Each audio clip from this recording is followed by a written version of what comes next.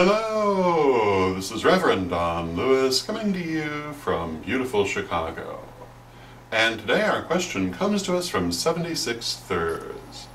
And 76 Thurs would like me to speak to Wiccan ideas about homosexuality in light of the pairing of goddess and god, and the idea that there might be some conflict between this archetype of heterosexual goddess and god and human homosexuality. And my answer to this is, firstly, when we speak of goddess and god, we are talking about cosmic forces. And we are not saying that those cosmic forces literally have a gender as we humans do. Rather, we're using this as a form of symbolism to better understand those cosmic forces. So there is not a great cosmic penis or a great cosmic vagina anywhere in the universe. Rather, when we speak of the yin energy and the yang energy, the goddess energy and the god energy, we use these symbols to try to give it a more human form that we can more readily connect with.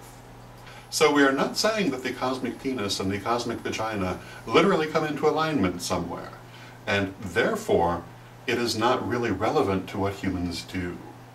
Having said that, even if we were saying that goddess and god were literally feminine and masculine, that doesn't mean it's the only thing human beings could do. We speak of the goddess most commonly as the mother goddess, but motherhood is only one of many choices a woman can make in her life. Therefore, if we speak of goddess and god as a couple, it doesn't mean it's the only kind of couple that a human being can form. When we speak of the cosmic powers, though we most commonly think of them as goddess and god, they certainly can also be thought of as goddess and goddess, or god and god, and have been done historically and today as well. So I would say don't get hung up on this. It really has nothing to do with our human sexuality on a day-to-day basis. It is an archetype, it is a symbol, it is a way of understanding things.